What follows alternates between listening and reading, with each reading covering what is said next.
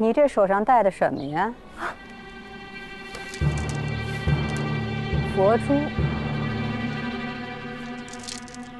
这大小，不是女子可以戴的吧？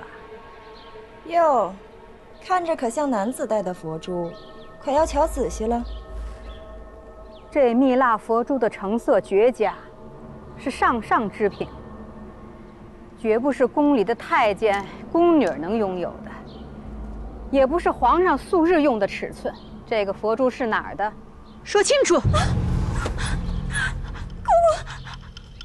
姑饶命！这下可好，捉贼捉赃。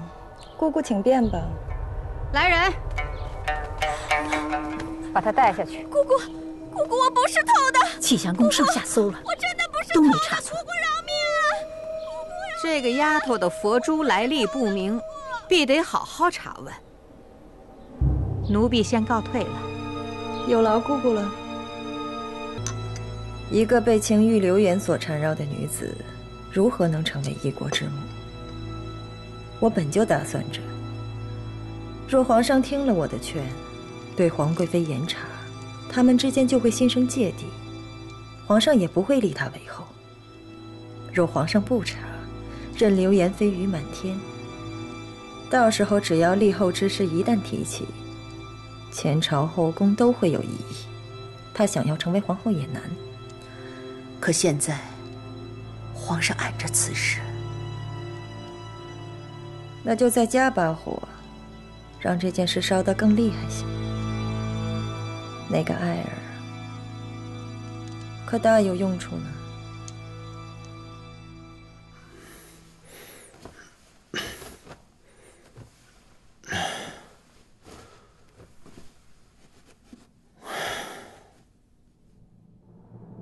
皇贵妃小心！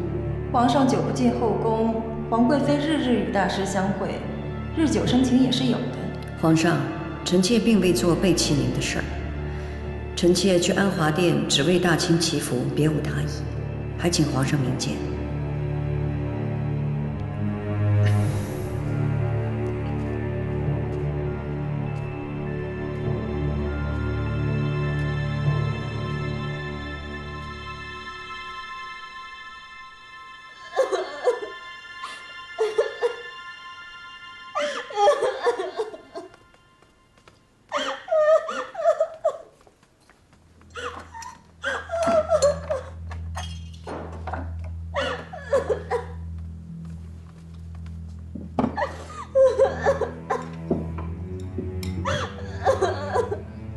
哎，吃饭了？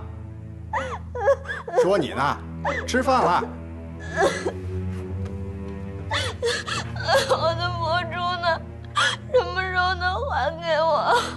哎呀，这个时候你还惦记着你那佛珠呢，能保住小命就不错了。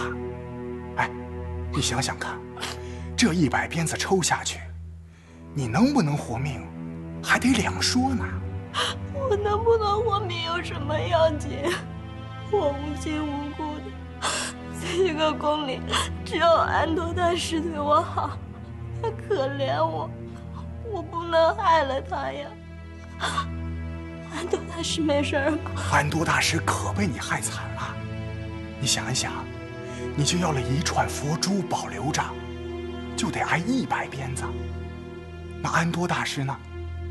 虽然说皇上和太后现在还没有处置他，那是看在他还是大师的份上。但有一天他出了皇城门，那可就说不准了。哎，你说你是不是害了人家？我这辈子到头来就是一死，可是我不能害了安多大师呀。不过呢，不是没有一点办法啊。哎，我给你出个法子，或许能够让他们顾不上安多大师，也许就留了他的命。什么法子？哎，你听着，我跟你说啊。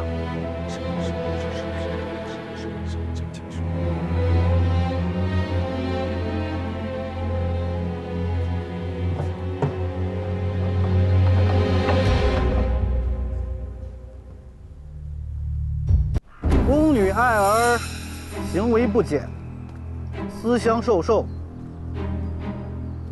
奉太后之命，鞭打100，以儆效尤。行。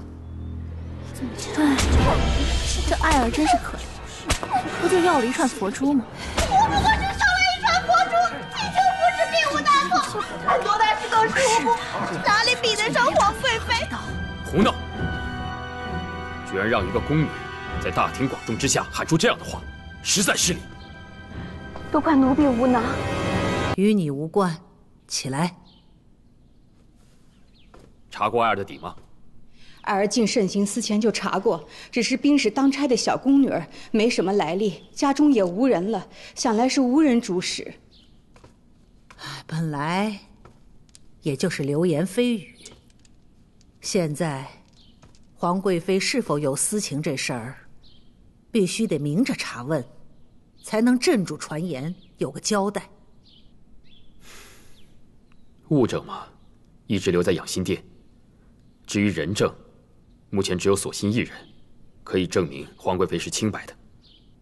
嘉贵妃曾提议，将索性送去慎刑司严加拷问。皇贵妃是你在意之人，索性又是皇贵妃的贴身侍女，这一旦要查问，必得用刑，刑罚轻重，关乎性命。皇帝，你自己掂量着看吧。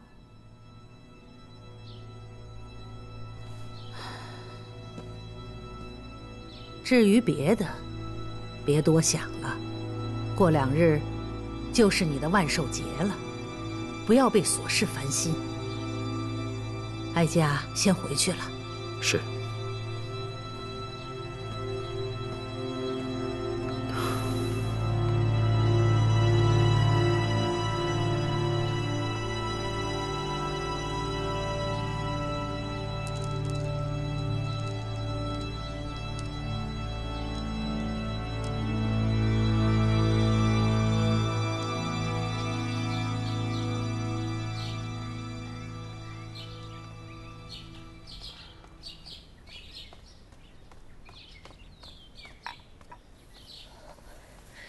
这，李煜悄悄告诉奴婢，那些东西他已经查看过，并无异样。而且，皇上懊恼，不愿见着那些东西，已经叫人封起来放着了。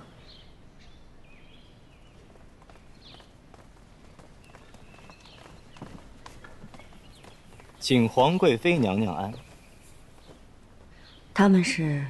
回娘娘，太后请荆棘嬷嬷们伺候您。索性，奴才得带走。为何？冰室的宫女艾尔私藏安吉大师徒弟的佛珠，行刑的时候喊出了您与大师有私情，这件事情闹开了，只好请索性姑娘去慎刑司一趟，查问当夜翊坤宫闹刺客之事。本宫根本不认识这个艾尔，凭他一人胡乱攀折，就能带走本宫的贴身侍女吗？当夜巡职的侍卫们都已经被送进去查问，索性姑娘自然也不能回避。为正主清白，奴婢得去。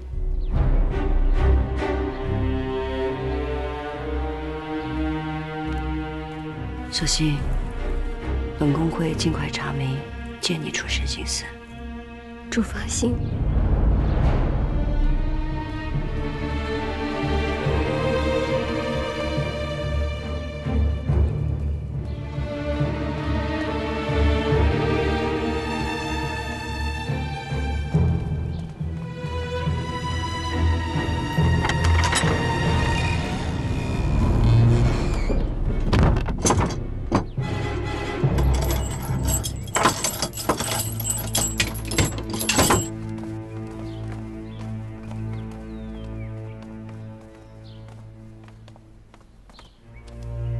你们随我来。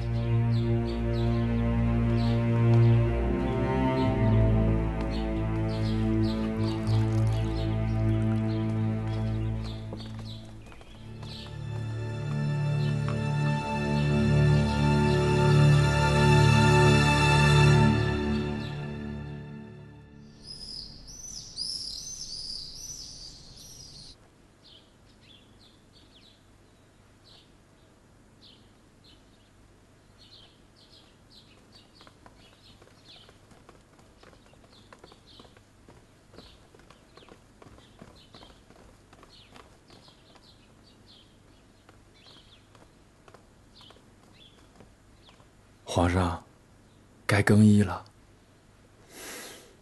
今儿是您的万寿节，崇华宫备下家宴为您庆祝，咱们再不去就该迟了。更衣，给皇上更衣。这。